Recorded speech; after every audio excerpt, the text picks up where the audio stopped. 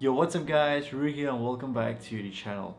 As someone who is trying to be a more minimal person, especially when it comes to the way I consume fashion, I really try to practice the idea of consuming less because the way I see it, it really does help me to develop a more healthy relationship with my clothing that I currently have, as well as being more intentional into what I do choose to add into my wardrobe that helps me to not overconsume.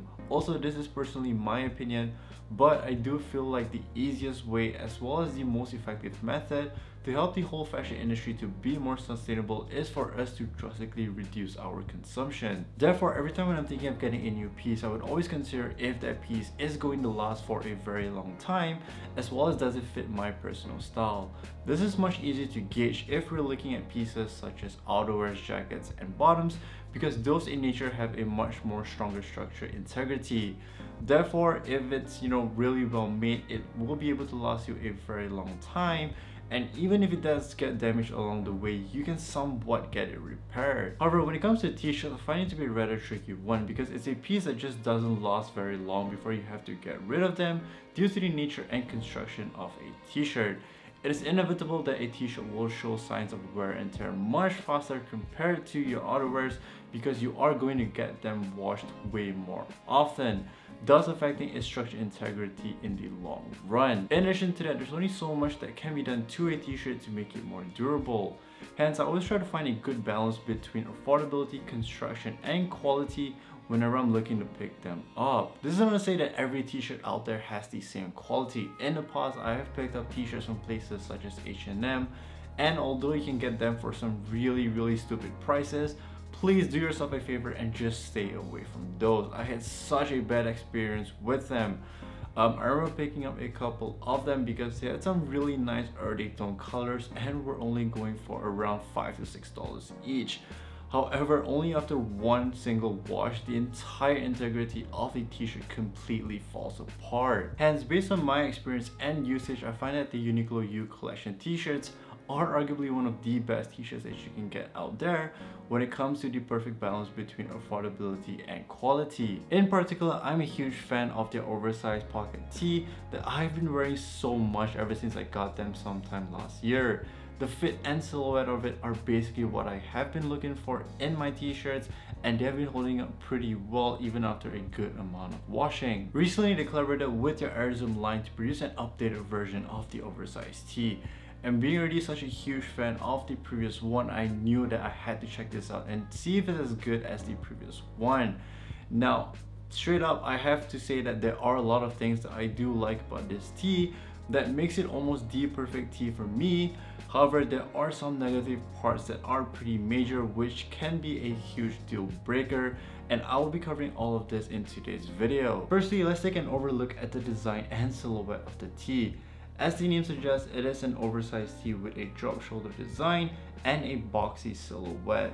It has longer sleeves that cover almost half your arm, as well as a tighter crew neck collar design that I'm a huge fan of when it comes to my t-shirt. It retails at only $15 US, which is priced at a very affordable point.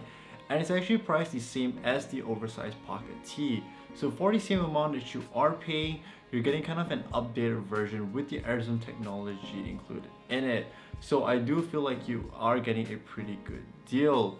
However, I won't be surprised, if you can find this hitting the sales section pretty soon, especially sometime around the transition towards the fall season, because this is primarily designed and made for more hot weather days. Many of you guys might have already been familiar with the Airism technology from Uniqlo, but for those who are not, it's basically Uniqlo's in-house fabric technology that is designed for hot weather usage. Some of its features include anti-odor, moisture wickening, fast dry, cool to the touch, and many more. After wearing it for a good amount of time now, I can safely say that it is really comfortable to wear during hot days, as I can actually feel that my body feels much cooler during those times.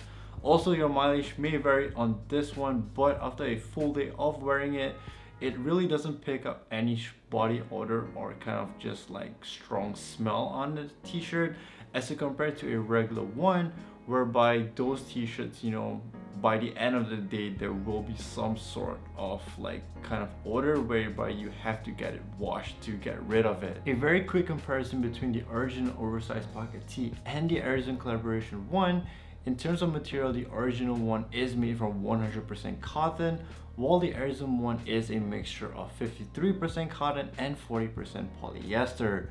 This is pretty subjective as to which one you will prefer more, as 100% cotton will give you a more texture raw feel towards it, while the mixture blend is more silky and smooth. In terms of thickness and weight, the pocket tee does feel substantially more heavier and thicker compared to the Airism one. Hence you could say that it is more substantial, but then again you can't really compare it because the Airism one is designed for more hot weather usage. For sizing wise, I am 177 centimeters and 65 kilograms, or if you do live in the US, that's 5 feet 10 and around 145 pounds. Something to take note on is that both of the sizing are slightly different because for the previous oversized pocket tee, I got it in an L. However, for this one, I had to, size up and got an XL because I found that the L size kind of fits a little bit short for me. Hence the XL, kind of just flows better as well as it sits better on me. When it comes to styling them, since it is using the Airism fabric technology, it's definitely a piece that is more catered towards hot weather styling. Therefore, I tend to keep it very simple as I feel like this silhouette already is able to speak by itself. In general, for me at least, oversized tee allows me to play with a little more with proportions and help me to give a more visual element towards what would be a very basic looking outfit, which is just t-shirt and pants. There are additional ways into adding more depth and texture into a simple outfit, such as adding accessories like side bags, caps, or even a necklace would be a really nice addition towards the outfit. Even styling methods such as tucking in the shirt will give out a very different look. As much as I would just like to sit here and give it nothing but praises, there are some pretty noteworthy cons towards the t-shirt that could potentially be major deal breakers. In most cases, most of these problems usually arise after it's being washed. And also something to take note on is that, this might be a per case basis whereby these issues might not be happening to you, but it is somewhat happening to other people. So I guess it is something that we should all take note on. The first con that some people is facing is that the more vibrant color one seems to be fading in color after only just one wash. However, it is still unclear as to how they got them washed because it could potentially affect the fading of color. I did pick up a black color one, but I just haven't gotten time around to get it washed. Therefore, I'm unable to tell if I do face the same problem as well.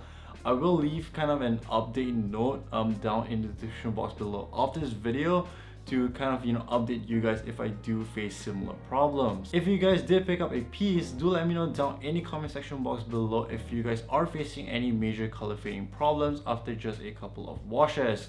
If there really is kind of this widespread problem, then I would highly suggest you guys to avoid all the colored ones, and if you guys really do want to pick a piece up, then just go for the white colorway. The second problem is a pretty prominent one within the Airism line, which is after a couple of washes, the collar on the shirt will tend to become what is known to be bacon neck, whereby the collar on the shirt will start to have a rippled look that resembles cooked bacon. I do own two other Airism tees before this, and both of them seem to have the same problem after around a couple of washes.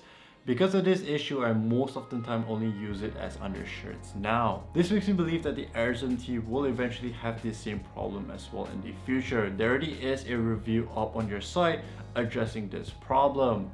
The good news is there's apparently methods out there that can solve this problem. So in the future, I'll be sure to make a video, testing out and seeing if those methods really are effective or not. Some of my closing thoughts is that when it comes to silhouette and what the Airism technology is able to provide, this is probably one of the best t-shirts out there that I can find for me, because it really does take all the things that I am looking for in a t-shirt, as well as providing me with the necessary functionalities that I need for living in a hot weather country. However, due to a couple of drawbacks, it is pretty difficult for me to straight up recommend it to you guys, which is really a shame because I really do like how it fits. That is it for today's video. What are your thoughts on the Uniqlo U and Airism collaboration tee? Do you like it or do you own one? If so, how's it been holding up for you? Do let me know down in the comment section box below. As always, don't forget to give this video a thumbs up if you did enjoy watching it, And if you're new to this channel or you just haven't been subscribed yet, please do me a favor and hit the subscribe button, because it really does help the channel out a long way. Don't forget there will be an RB giveaway once this channel hits 8,000 subscribers. Till then guys, I'll catch you all in the next one. Peace out.